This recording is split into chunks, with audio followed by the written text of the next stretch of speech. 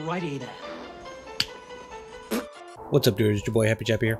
Welcome back to another episode. Now look at on this one, we are going to be building a simple and pretty efficient creeper farm. Now this is pretty similar to the other mob farm slash creeper farm that we did just build a couple of weeks ago, but we do have some efficiency upgrades, and as well as it is a little bit bigger now. So let's get into it here. So now the items that you're going to need for this build are pretty straightforward. You're going to need 4 stacks of builder blocks, just about 2 stacks of trapdoors, 12 carpets, 2 water buckets, a bucket of lava, 12 pieces of glass, 2 hoppers, 2 chests, and 4 signs, as well as 2 cats that you will need for this build. And these can just be regular pet cats. You don't have to name tag them or anything like that. Just make sure you feed them some salmon and get them to sit. Okay, so the first thing you're going to want to do for this build is just dig yourself a 3x2 area like this in the ground in order for you to get started. And then we're going to build 2 2x2 pillars like this on the side, and each of those are going to be 2 blocks high. Okay, next what we're going to do is we're going to come to the corner of these pillars here, and we're going to build out 2 blocks on each side. Okay, so that should be a 7 gap here in the middle. Okay, and then what we're going to do here is we're going to step out one more time, and we're going to come back 5 blocks anyways. We'll do the same thing for this side. Okay, and then you're going to connect these 2 back corners up. And this is what it should look like. Now what you're going to do is you're going to repeat this pattern here on the other side. So you want to come to this, and just from the corner go 1, 2, and then out again, and 1, 2, 3, 4, and 5. Make sure you come across. Next what you're going to do is you're going to give this whole thing a second layer. Okay, and once you have your second layer on, this is what everything here should look like. And now what you're going to do is you're going to come to the inside here, and you're going to find the center block on this back wall. Okay, so on this back wall here. And then what you're going to do is you're going to place a trapdoor on the bottom half of the upper block there. Okay, you can do the same thing for the other side here. Okay, so that is on the, like I said, bottom half of the upper block.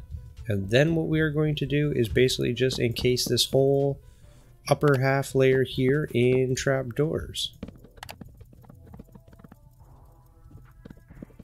Okay, this is what everything should look like here. You shouldn't be able to put a trapdoor obviously above this one because it is on that block there. I'm kind of blocking the way, but this is also where we are going to put our cat. But first, let's repeat this step on this side here. Okay, once you are done, this is what everything here should look like. Okay, so you should have your 2 high walls with your trapdoors on the top half of those 2 high walls, and then this singular one on the end here, okay, on the lower half of the upper top wall. Okay, and that is for where you are going to put your cat, which we will do now. So all you have to do is just get a leash and then a cat and put him in place here and make him sit. Okay, now the reason why you want to make sure that your cats are sitting are so that way, you know, right away they can't jump out of here. And as well as when you do, you know, leave the area here, your cats will not spawn or follow you or teleport to you. Next, all we have to do is just put a layer on this thing here in order to keep the light level down. So put a roof over top of every single one of these trapdoors here. Okay, and once you are done, this is what your farm should look like. Okay, next what we're going to do is we're just going to break into here so that way we can access the inside here. Okay, and what we are going to do is we are going to place a carpet right here underneath the cat. Then we are going to come over 2 blocks, place another carpet, same thing, and then come down 2 blocks, come over 2, and then you are done. Repeat that step there for the other side here. So 1, okay, and once you have that step repeated, you should be good to go. Next what we're going to do is we're going to come to the center here, and we're going to place down 3 trapdoors on either side of these, or this pit here anyways, and we're going to close them all down.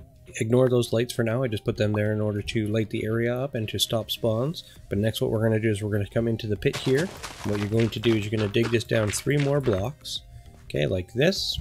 Actually, let's do it 4 blocks just to play it safe. And then what we're going to do is we're going to dig forward on the 2 wide section here about 8 or 9 blocks.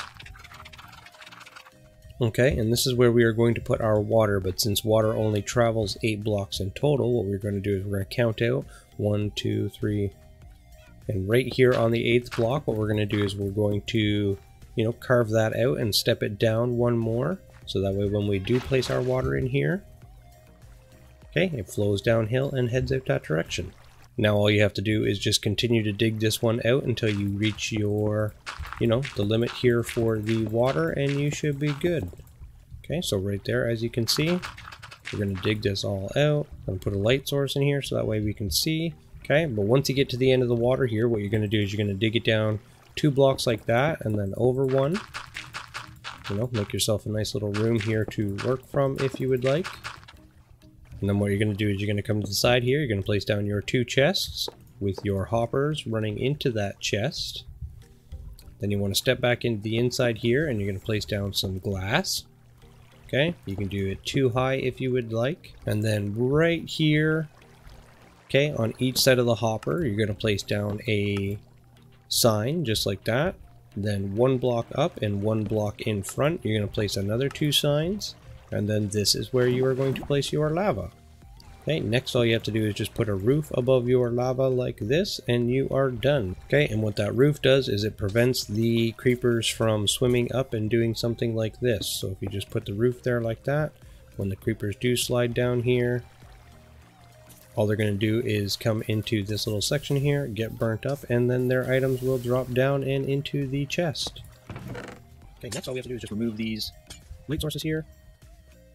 Build our walls back up. Okay, and what we're going to do is we're going to find out where our little area is here, which is right here. And basically what we're going to do is we're going to fill this all with glass, and that is so that we can kind of see the mobs as they come down here. Okay, the reason why we did the step down and brought it this far away from the mob farm obviously is so that way, the lava, because it creates a light source, it's going to ensure that we do get a light level of 0 in here. So as you can see, even with the lava down there, right here on this corner block, we are at a light level 3. So that is why we push that down, 1 step and then 8 blocks further. Next, all you have to do is just go up 100 and whatever it is, 20 blocks from the chest. So if we dig down here, okay, our chest right now is sitting on 58. So if we go up to 178, we should see this farm start to work. Okay, so here we are at 179, 178 right there. And if we just turn all of this off, as you can see, we already have creepers spawning in and we are good to go.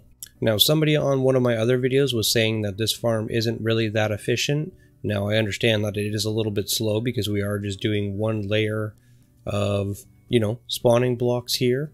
But as you can see with me just talking, there's 8, 9, 10, 11... So there's 11 or 12 creepers right there in just a matter of a couple of seconds. So efficient, non-efficient, that's pretty subjective, I would say. Next, all you have to do is just do a little AFK section and see how much you get, and you are good to go. Okay, so what I did for you here was I built the same farm that I did over there, but I built it here in order to do a test. So here we have, this is actually 1 block smaller than the other farm over there as well too. Okay, so there is like 10 or 12 less spawning platforms or spawning blocks inside this farm here than the other one, but nonetheless it is the same idea of farm anyways. So what I've done here is I've done, the single layer, so 2, and then a double layer, which makes 4, a triple layer, which makes 6, a quadruple layer, which makes 8, and then I did this sucker here. Okay, ignore all of the design stuff around it. This is for a future project that I'm doing on one of my worlds. Okay, but this one here is, I think this one is 12 high. Okay, but we're going to go up here to 180, do a little AFK session, and see what we get out of the farms, or the difference anyways. Okay, so here we are at 180. We are approximately 121 blocks above all of the farms here. As you can see, the ones with the triple and quadruple have already started. The 12 one is raining in creepers, and the single one here is slowly pulling in some things. But what we are going to do is we're going to leave a little AFK session here and see what we get after a few hours. Okay, so what's up, doers? It's the next morning here. Okay, I did leave this thing running all night long, basically. I did light up as much of the area as possible too as well in order to stop the spawns on the surface from happening, so that way we can get as many mobs as possible even at nighttime. But yeah, let's switch her over to day here and go down and check our chests. Okay, so we are going to start down here at the single level one and see what we get. So if we go down here, now I have connected tunnels up to all of these ones too as well, so that way we can easily see what we get. And yeah, now keep in mind this is a 7-hour session, okay, 7.5, 7, 8 hour session, whatever. It's just basically me going to bed and waking up in the morning. Okay, and after, you know, a full night on the single one here, what we get is, you know, not very good, but that's a decent amount of gunpowder anyways, especially for a pretty simple farm that only involves 4 stacks of blocks. Okay, the second one here, remember this one is the quadruple one, so 1, 2, 3, 4 stacked on top of each other.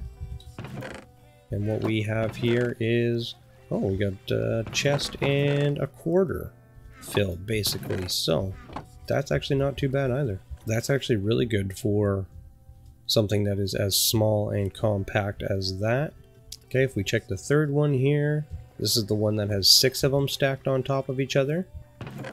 We have 1, 2, so we have 2 full double chests plus a little bit as well too, so not too bad. And then we've got the big one here, so this one is the 8 stacked one. Let's see what we got out of this. So 1, 2, and nearly 3 double chests full of gunpowder. Okay, so that is the 2, 4, 6, and 8 stacked one. And now let's go and check the big ones here. So this is the one that has 12 of them in it. Okay, it is stacked very, very, very high. I did 1, 2, 3, 4, and nearly we've got 4. And then the 5th chest here has a little bit extra in it too as well. So, you know, you guys make the decision. Which one's the best one to build? Would you do, you know, obviously the single one is something that you can use to get started. If you're just going to go AFK and all you need is a few stacks of gunpowder, you know, this is definitely the best one to build. If you want to step it up a little bit and start to actually produce gunpowder for some, you know, emerald results or something on a server, you know, you can definitely start to stack this sucker up. But as I was saying, okay, so this one here is only 4 blocks from the kitty cat, whereas this one here is 5 blocks. So that farm there compared to this one here, which is the earlier rendition of the, you know, mob farm that we created, there is over 20 plus more spawning blocks for the, you know, creepers to spawn on. But we also have a few extra things of carpet, but still, even if you know, overweigh the carpet, we still end up with like 19 or 18 extra spawn blocks in that design that we just did over there versus the old mob farm that we did. So that is basically it, you guys. That is the farm right there. You know, it is stackable. It is, you know, angleable. You can put it on any direction you want. You can put it any way you want. So as you can see, those ones there are facing that direction. This one here is facing this direction. So as you see by this thing here that I'm designing for one of my worlds, you can decorate this, you know, however you want basically. Put some fancy patterns and designs around the whole thing if you would like. But that is it right there, you guys. That is the gunpowder farm set up and ready to go for you guys. It's a very, very easy, very efficient, very simple build for you to get done. And yeah, I hope you guys enjoyed. Thank you again so much for watching my videos, and I'll definitely catch you on the next video, boys. Peace.